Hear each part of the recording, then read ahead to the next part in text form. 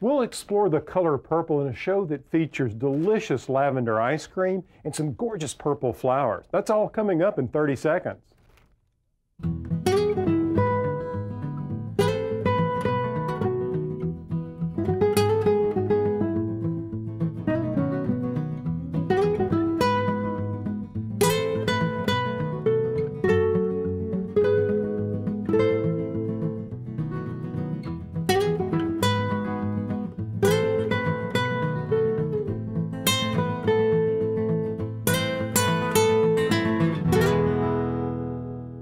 Hi, I'm Alan Smith. Welcome to the show. I wish you could smell this lavender. It is so aromatic. It smells so fresh and clean.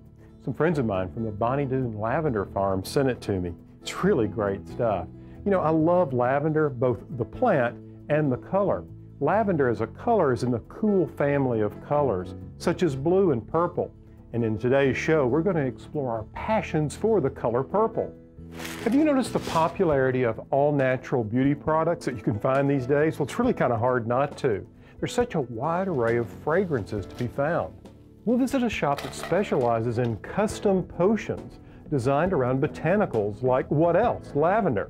And this is a dish I've wanted to bring to you for years. I first tried lavender ice cream in California and recently found a chef who agreed to share his recipe with us. Now, people often ask me, Alan, what is your favorite flower? And I usually say, well, it just happens to be whatever's blooming in my garden at any given time. I tend to like them all. But I thought what we would do is look back over the past few growing seasons and maybe check out some of the best blue and purple varieties.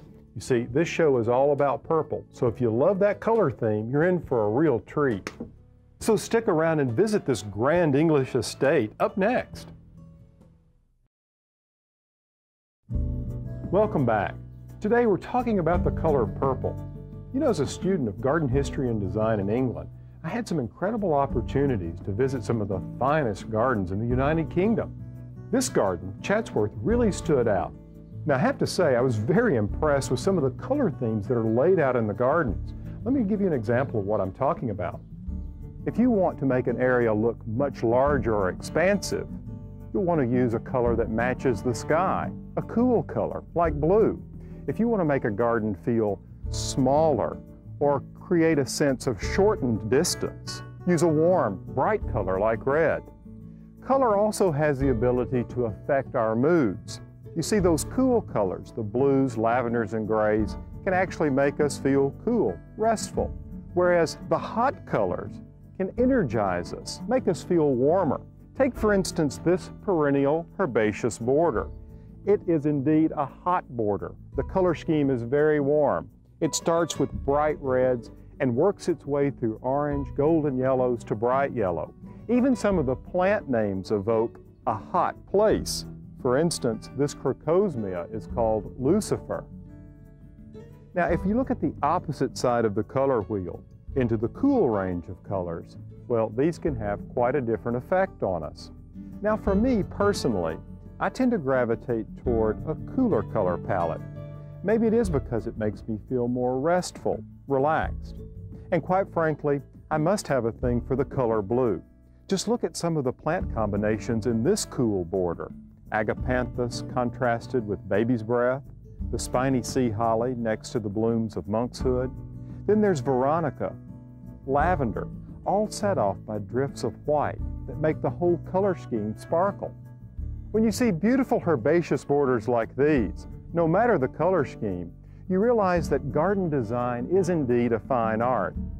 Now, speaking of fine art, I want to show you one more gorgeous garden that truly uses the color purple in some amazing ways. When I arrived at Bonnie Doon Farm, I was swept away by the fields and fields of hazy purple that seemed to surround the craftsman-style home of Gary and Diane Meehan. Gary gave me a tour, and we talked about what else? Lavender, of course. Now, Gary, I know you all did a lot of research, and you've actually done your own crosses here to find the best lavenders for Bonnie Doon. Yes, we have. How do you recommend the average home gardener find the best lavender for their space? I recommend that they take a look at their offerings of the local garden centers closest to their homes. And these people have gone to a great trouble to have the varieties that are acclimatized to their area. Gary, is there a variety of lavender that you would recommend to the beginning gardener? Absolutely. I'd recommend Provençal over any other variety because of the beautiful color, the traditional look it has. It's done very well for me this year. I had a bumper crop. Same with us. Provençal must be the most vigorous plant of all of them, and it has the nicest characteristics, truly, when you compare it to all. Now, you grow a number of different varieties of lavender here. Which are some of your favorites? I'd have to say my very favorite is the angustifolia, that I believe is still the sweetest of all, maybe with a close second of the Provençal. Now, some of these lavenders have more aromatic oils in them than others. Very true. Which of the varieties have better oils? I would say as far as the sweetness, you can always depend on angustifolia. That's the variety of lavender that I like to see people cook with. It's the sweetest of oils and still enough color to suit most people. Now, a little later in the show, we'll put lavender to work in the kitchen. But first, pampering yourself with botanicals. Back with more right after this. The color purple is taking center stage today, in particular lavender. If you've been into a boutique skincare shop lately, then you can't help but notice all the products using natural ingredients like lavender oil. We stopped by the Bath Junkie and met owner Pat Schweitzer, who shows us how she prepares lavender bath salts.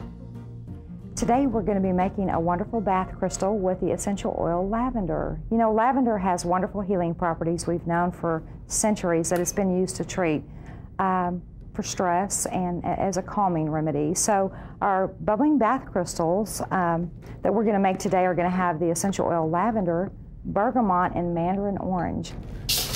And we also have the option of making this the color lavender for our bubbling bath crystals today. So we're going to add our color right now. Now we're going to lightly set the color into our product, and then we're going to be adding our essential oils. The lavender, this is our Silky All Over body wash.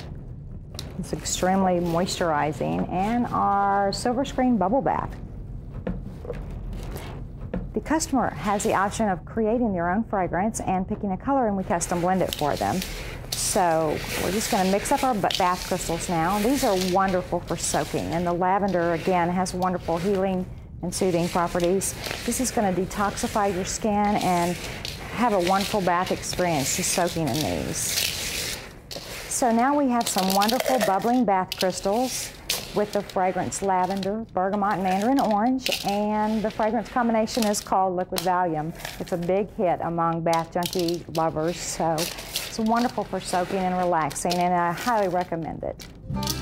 Up next, I'll show you how to grow lavender in containers and tell you about some of the plants in the purple family that have been outstanding performers in my garden. So stick around. There's more on these purple passions right after this. Here's one more idea for getting color in the garden. What makes this petunia truly spectacular is not only the bubblegum pink color of its blooms, but the size and vigor of the plant. The plants are nearly 2 feet or more in height and can fill a landscape bed quickly with a bright punch of color. Supertunia Vista Bubblegum is a petunia that's self-cleaning, so there's not a lot of withered and spent blooms to distract from your display. More colorful plants can be found at plandSmith.com.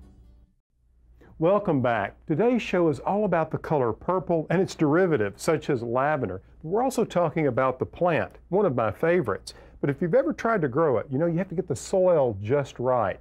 It can be a little fussy. That's why growing them in containers is really one of the best ways I grow lavender. Let me show you. First of all, notice the drainage holes in this container. This is very important. I'll tell you, lavender does not like wet feet. Soggy soils will kill it in a minute. The other thing you want to do is you want to make sure that the pot isn't too large. You can actually grow beautiful lavender in a small to medium-sized container like this. You see, lavender is a Mediterranean herb, and the soil mix has to be, I think, really light and not too rich. That's why I like to follow a very simple recipe, which involves 1 part sand to 1 part homemade compost to 2 parts of good potting soil. That all blended together has worked really well for me when growing lavender in containers. Now you may be wondering, what sort of light conditions are ideal for lavender? Well, full sun. The more sun, the better. And when it comes to pruning, don't be afraid to cut them back, particularly after they flower and you cut the lavender spikes out. All it does is encourages new growth, which will produce new, gorgeous flowers. In keeping with this purple theme, I thought it'd be interesting to answer a viewer question that I hear very often this time of year. The time of year we begin to store away those winter blankets and sweaters. Alan, as I put up my winter wool, how can I protect my clothing from moths? Well, did you know it's actually the larva of a moth that does all of the damage? You see, a female moth has an ability to recognize the scent of wool. She's drawn to it, lays the eggs, then the larvae hatch, and they're the ones that run through your wardrobe munching on your wool. I have to say, I've never met anyone who likes the smell of mothballs. Plus, I don't think they're very good for you. They're certainly not natural, but everyone loves the aroma of lavender. So good. For centuries, we've used herbs as repellents against things like moths. And what you can do with these natural ingredients is actually confuse the moth so that when the female moth comes in to lay her eggs and she begins to look for wool, these aromas confuse her and she moves on. Now, if you'd like an all-natural recipe for creating your own moth repellent, just check out my website. It's pallansmith.com. Now, what's interesting is that cedar, which I mentioned in one of the recipes, has such a fantastic aroma. Now, the cedar that we use in pet cages and for moth repellents is actually eastern red cedar. In some of my design work, I lean on western cedar, which is a wonderful building material. These two cedars, what they have in common is durability. They're both weather and insect resistant. Okay, now let's get back to this purple color theme. I want to showcase some of the plants that I've had great success with in my garden, starting with this one called Persian Shield, or Strobilanthes if you want to use its botanical name. I love its metallic-looking foliage. It blends beautifully in the border and makes a dramatic addition to containers. Now, if you haven't tried salvias yet, shame on you. There's such a wide range of colors from the lightest blue to the deepest velvety purples. I have to say, there's a salvia for every garden and every gardener.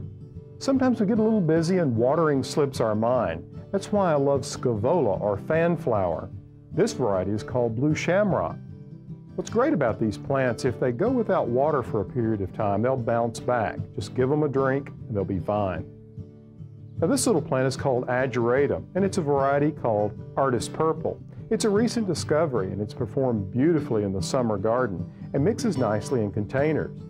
And you just can't beat petunias for summer performance. This variety is called Supertunia's Mini Purple, and it's a real showstopper.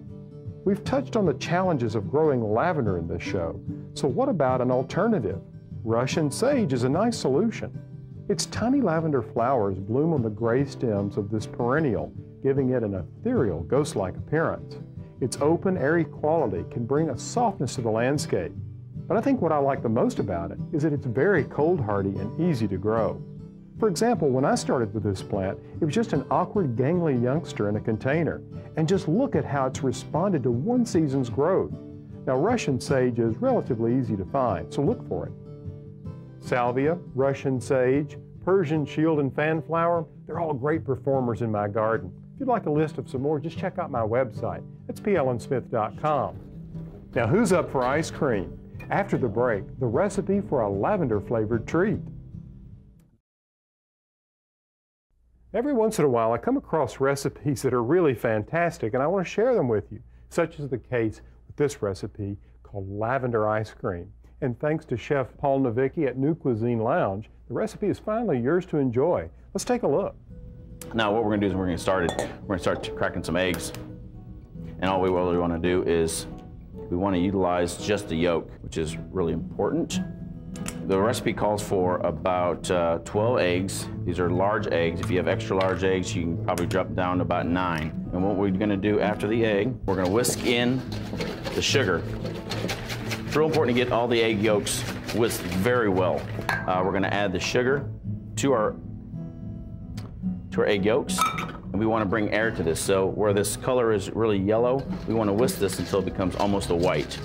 We also want to add a little body to it. If you don't add body, your ice cream is going to be real hard, real heavy. This kind of makes it real light and creamy. You can kind of see how it's already starting to change colors. You just have to be a little diligent. You can do this in a mixer. You can kind of see it goes from that egg yolk color to like a nice white frothy. And that's exactly the kind of color we're looking for. So what we're gonna do is we're going to put that to the side, grab our saucepan, and we have to get some cream boiled, but we want to add some lemon. Now, what the lemon zest does, not the pith, the white part, but the lemon zest does, it reduces the real heaviness of the cream. So what we want to do now is add just a little bit of vanilla. If you have a vanilla bean, that would be great, but we have pure vanilla extract. So now what we're going to do is we're going to take the cream, add it to the saucepan, bring it to a quick boil, so we can add the hot cream and the flavor into the egg mixture itself. Okay, what we're going to do is we're going to pour a little bit of the cream, actually 1/4 cream, into a saucepan, and this will come to a boil. Now you want to have a soft boil. If it goes all the way, it will froth over and make a tremendous mess. We're going to flake off a little bit of this dry lavender, and we're going to gently kind of rub it, this lavender flower, to release all the oils. And you can really smell what this ice cream is going to taste like just because of the aromatics. And once this cream has boiled, we're going to, what we call temper, the egg mixture with the cream. What temper means is we want to add just a little bit of cream at a time so we don't have scrambled eggs. Very, very important. Now we're going to strain all these impurities out. Now we're ready to freeze this into our ice cream maker. It'll complement just about anything because it's so light and so floral. Well, I hope you've enjoyed the show as much as I have.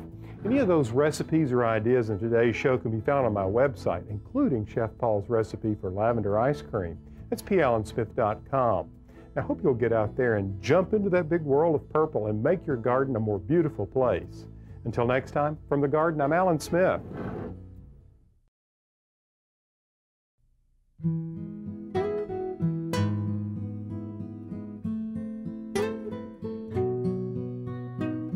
In this garden I dream of a bed of flowers.